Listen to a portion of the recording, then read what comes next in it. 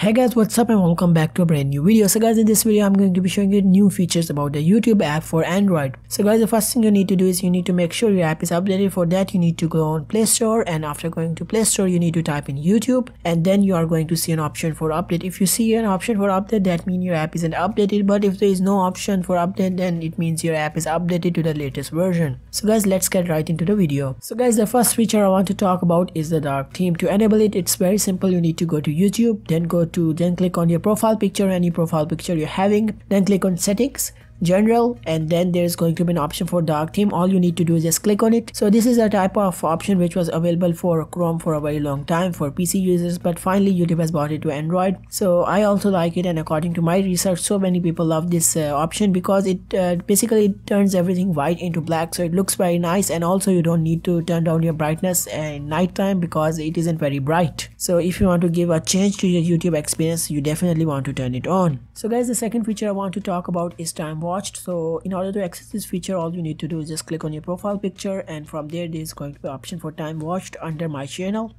All you need to do is just click on it. So basically it's going to show your daily average, daily watching YouTube time, today, yesterday, past weekend daily average. As you can see, mine is 2.5 hours, which is a lot of time, and I'm trying my best to get it down. So it's great if you want yourself to watch less YouTube, or you want to really see how much time you're spending on YouTube. And it's going to be great if you have kids and who are watching too much YouTube, and you can check their stats. So guys, the third feature I'm going to talk about is taking a break from YouTube. Not about uploading videos, but taking a break when you're watching videos.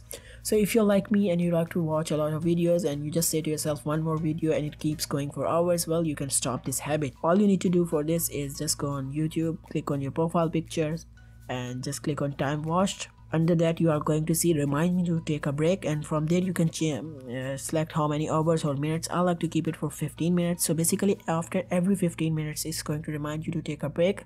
Either you can ignore the message, or you can just simply turn off the YouTube. So it's a great feature if you are like me who likes to watch too much YouTube and keeps saying to myself like one more videos, and it just keeps going for hours and hours. So really nice feature from YouTube. So guys, the last feature I want to count in is the incognito mode. So this is a type of mode which has been talked on YouTube for many times. There are so many videos regarding this mode. So basically when you are going to turn on this mode, whatever you are going to search or watch isn't going to go into your channel history or your account history. So it's just like signing out the channel from YouTube. It's kind of the same, but your internet provider and your administrator, if you're in school or you are in office, can see your history. So guys, just like that, this video is over. If you like the video, make sure to give it a like, and if you're new, consider subscribing and become a part of this channel. And thanks for watching.